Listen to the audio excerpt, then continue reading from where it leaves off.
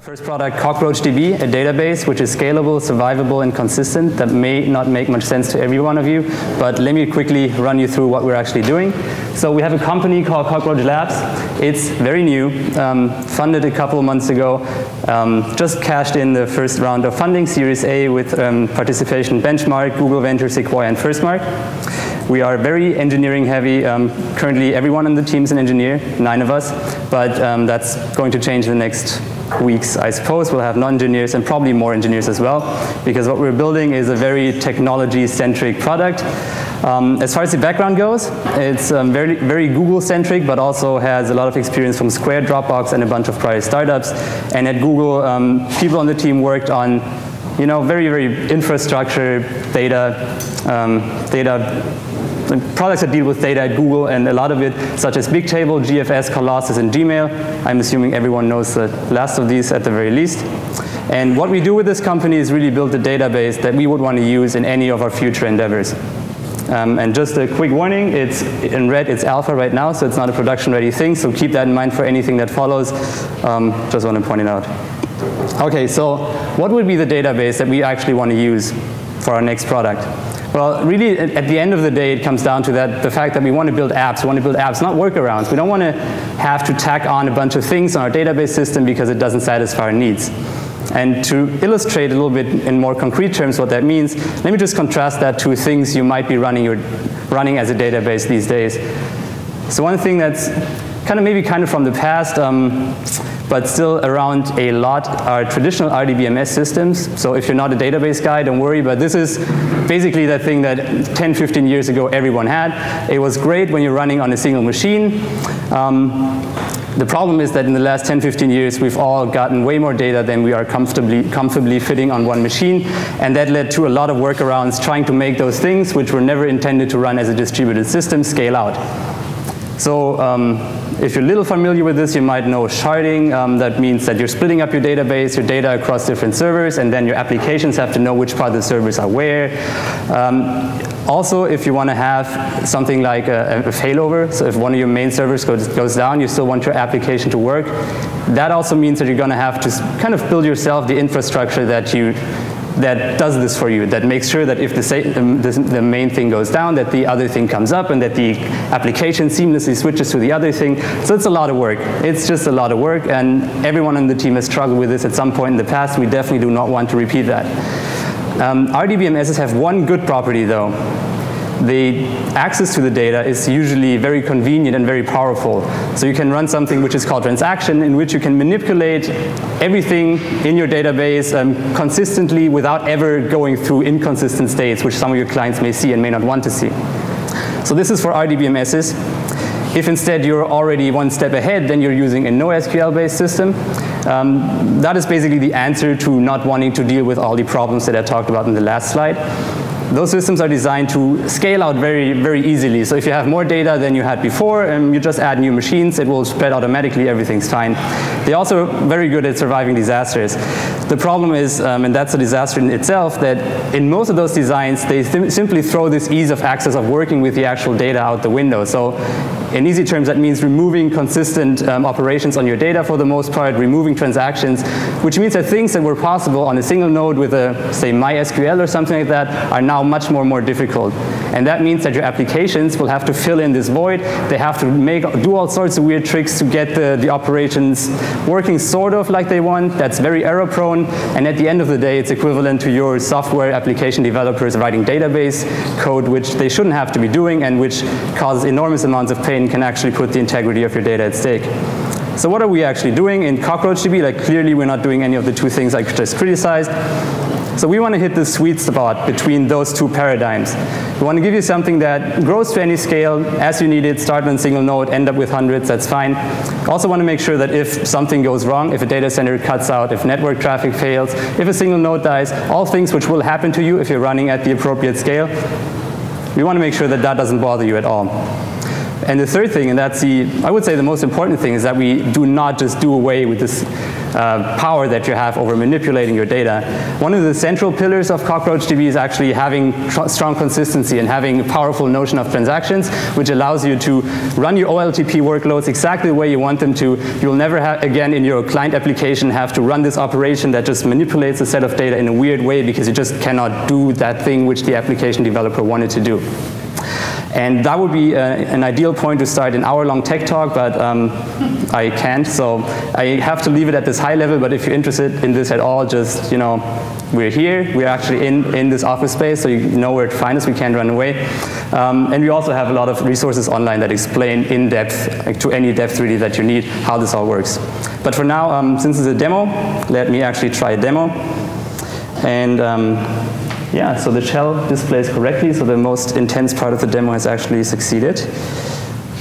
So we're writing a database, so I should be starting a database cluster for you.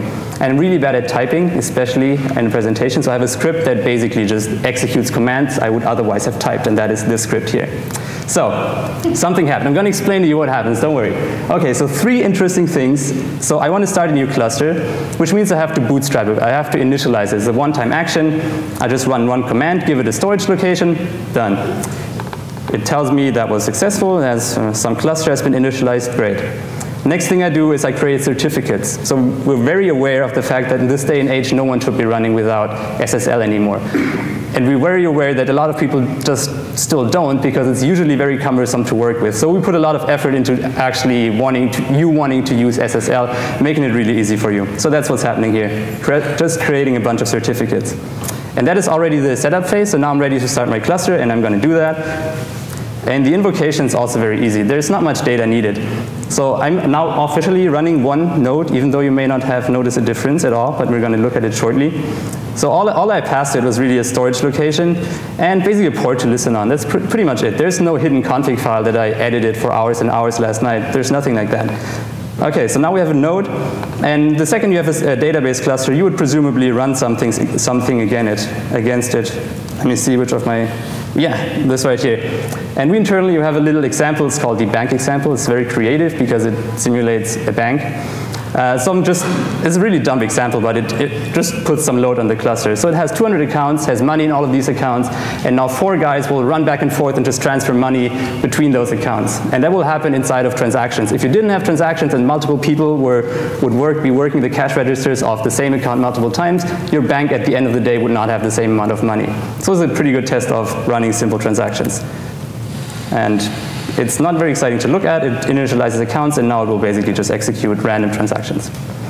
Okay, so let's look at the front end. Let me see if I can close this guy here. So I have one database node running, but we haven't actually seen it. And I'm just going to show you, give you a brief look at the front end, which, this being an alpha version, is completely unpolished and will grow tremendously over the next weeks. But for now, we'll just, oh shit, no one sees this. Let me see. Presentations in 2015 are still pretty hard. Okay, so now you can actually see that we have one node, which is shown here. There's some amount of data, some stats. They're not super interesting because our cluster is not really doing much. But one thing that I want to point out is that it says here we have one under-replicated range. And I just want to, so the range is basically the data that is in our cluster. And under-replicated means that this piece of data exists only once in the system. But Cockroach by default wants to have 3 copies of your data. The idea being that if you lose a node that had some of the data, then there's still enough copies left to just keep working. So it's unhappy because it cannot possibly copy anything to other nodes because we are only running one. So a simple thing to do, we'll just add 2 of them. You'll see the example here is just running on. We started 2 more nodes. The invocation is exactly the same. And now we'll check back on the web UI. And if we are very lucky, then this 1 should turn to a 0 very shortly. Come on, do it. Okay. Oh, there it is. Okay, I didn't just run a command that changed this, by the way. Okay, so what happened in the background is that 2 new nodes were started. What? Two new nodes were started, and They announced that they're present on the cluster. The first node, which had this data, which wanted to have new copies, saw that they were there and basically just copied it over. And now we have 3 copies of our data running, being updated as the bank example runs. The bank example itself has been blissfully unaware of this. And so we've just basically scaled our cluster. That's how easy it is. You just start a couple new nodes, everything else, your data will just move to the right spots, all fine. And now to make this, let's make this demo a little more interesting by just shooting one of those nodes dead in the head. We just killed it. It's hard to see, but if you know how to read this output right here, then you will see that there's only 2 of them running. There used to be 3. So we've just completely killed one of the nodes, and the bank example has not noticed it at all. So we've just simulated a data center outage, and nothing really happened. We're still running transactions against our cluster. So now just for fun, let's actually kill the second node. That will be bad because you have 3 nodes in total. You need 2 to make progress. We just killed it. And so I guess this is proof that this is a real demo and not just something I taped before. Process has actually stopped, and now I'm going to restart one of the nodes, and then if we get really lucky, then this thing should pick up speed. Okay, because I'm running out of time, let me actually just wrap up the demo before I see this. Okay, just here, bank example is running again. Cluster came back to life. So, Wrapup. I know this was an intense, fast demo with a lot of shell action, but that's how we roll. 9 engineers. We'll get there. But points I want to make. So the deployment's a breeze. I mean, surely it's going to be a little more complicated if you deploy to a cloud provider and not on your local machine, but essentially it's the same. All the added complexity comes from the fact that you need to distribute your certificates. The cloud provider needs to have certain things set up, like security groups and whatnot. But even today, you can deploy the system on GCE, Google Compute Engine, or AWS with 2 very simple lines because we wrote tools for that. And we've seen the self-organizing aspect. We've seen that data just basically moves to new nodes as they come online. The same will happen if one node has too much data. It will just move it over to another node which has less data. So it's very self-organizing. You basically just get to sit and watch and enjoy that everything works as planned. And then the third thing that I want to mention, because it's very important and often not true, is that the design is completely symmetric. So each of the nodes you start is exactly the same. There's no such thing as a master or primary or secondary or like whatever else is out there. It's all the same. Okay? That was my quick demo. If you're interested at all, check out cockroachlabs.com. If you're interested in more technical stuff, check out our GitHub repo. CockroachDB is completely open source, so you can engage with us, contribute code. I mean, delete code. No, please don't do that. Yeah, we're happy to talk to anyone. If you're interested in using this technology at all, also come find us. It will be interesting to see what your use cases are. And we hopefully have time for questions, because there's one. Yeah, so use case. I want the data, some of the data to live and like have a home, and then it will replicate into the cloud as possible, or based on usage. But I don't want, I anticipate many batches of data, so you can't get it, you don't want to replicate it all everywhere. You want to kind of have a home and maybe okay. back out there. So the way it works in Cockroach, your data is actually logically segmented. So each, say, 64 megabyte package of data can kind of move individually. So if you have certain configurations for your data, you can actually influence where it goes. So you could have different entity groups of data being replicated in different zones, and I think that might be addressing your use case. Cool.